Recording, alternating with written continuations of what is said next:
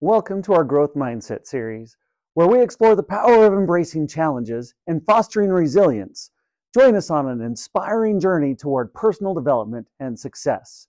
In our upcoming episode, discover the remarkable story of Misty Copeland, a renowned dancer who defied the odds and shattered barriers in the world of ballet. Her unwavering determination and relentless pursuit of excellence will leave you inspired and motivated to unlock your own potential.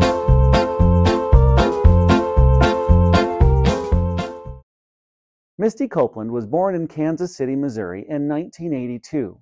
When she was young, she moved with her mother and siblings to San Pedro, California. There, she joined her middle school's drill team. This was Copeland's first formal experience with dance, and she was very good at it. But she needed more training if she wanted to get better. At age 13, Copeland signed up for free ballet classes at a local after-school club.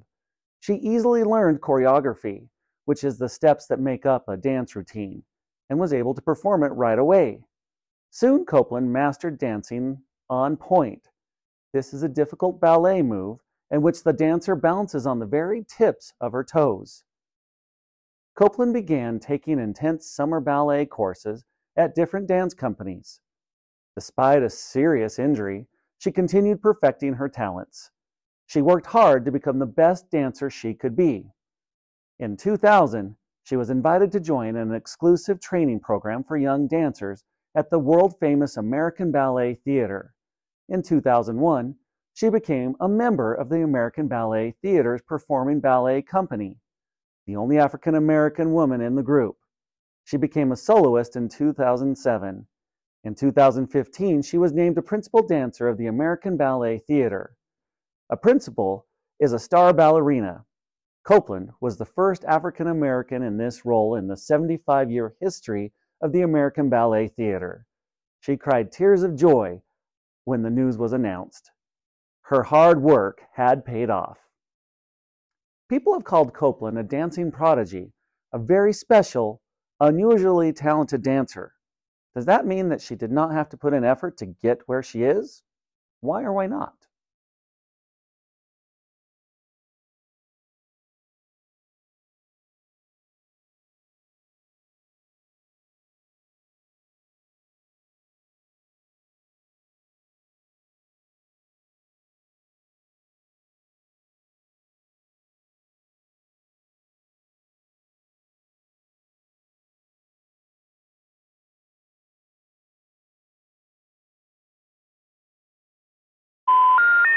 Copeland showed special talent for dancing at a very young age.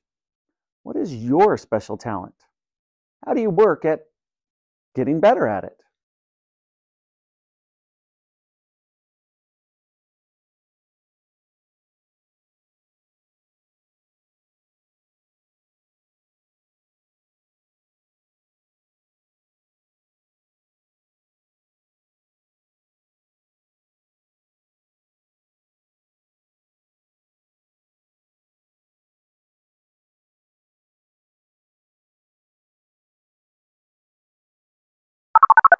Thank you for joining us on this incredible journey of growth and resilience.